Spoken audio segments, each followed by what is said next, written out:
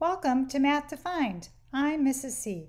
Do you find the process of regrouping or borrowing with mixed numbers a little confusing? Well, then let me show you just how easy it can be.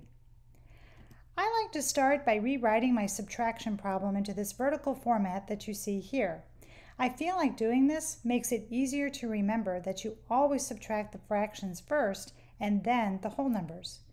Before I begin subtracting, I always look at the denominators of the fractions. If they are the same as they are here, I can begin subtracting. I will just need to subtract the numerators of 1 minus 3. But wait, I can't subtract 3 from 1, so I will need to borrow from the whole number of 3.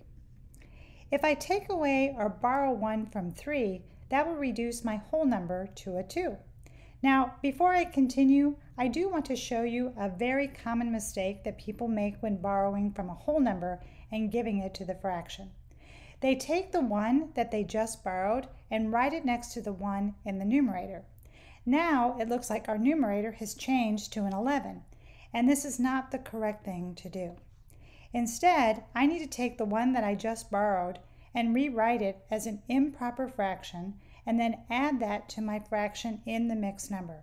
So since my common denominator is a 4, my improper fraction will also have a denominator of 4.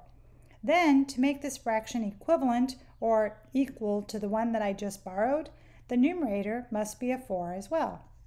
Next, I bring over the whole number of 2, and then I add the numerators of these two fractions to get 5, and keep the denominator of 4 the same to give me the equivalent fraction of 5/4. So my new mixed number after regrouping is 2 5/4. Then I bring over the mixed number of 1 3/4. By the way, if you are liking this video so far, please do give it the thumbs up, click the subscribe button along with that notification bell. Doing these two things really does make a difference for the channel, so thank you so much. All right, now I will use this equivalent mixed number of 2 5/4 to subtract. I need to subtract the numerators of the fractions first. So 5 minus 3 is 2, and we will keep the denominator of 4 the same to give me the fraction of 2/4. Next, I will subtract the whole numbers. 2 minus 1 is 1, which gives us our answer, or our difference, of 1 2/4. Our last step is to simplify. We need to look at the fraction of our mixed number. If that fraction is improper, or if the numerator and denominator share a common factor other than 1, then we can simplify it. If you're not sure of what improper fractions are and how to simplify them, be sure to check out this video about improper fractions. It will explain what they are and show you how to simplify them. In this case, our numerator and our denominator do share a common factor of 2. So I will divide both the numerator and the denominator by this shared factor. I don't want to forget my whole number of 1, so I will bring it over first and then divide by that common factor of 2.